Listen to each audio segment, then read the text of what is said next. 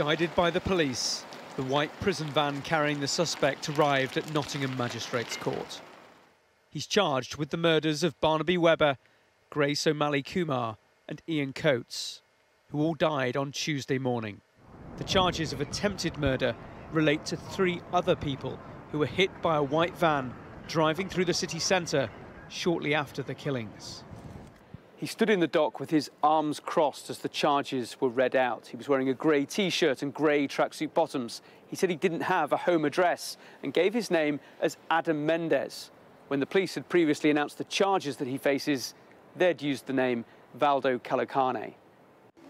He is a former student in Nottingham, a city that has come together this week to support the bereaved families. We're very, very overwhelmed with it all, but Nottingham does. When something happens, we all stick together, and that's how it should be. I just think everyone's grieving for the families, for the loved ones of Grace, Barney and Ian, and the 3 people that have been injured. The Chief Constable here has acknowledged the deep emotion this has stirred, but has asked people to show restraint, particularly online, so as not to jeopardise a fair trial.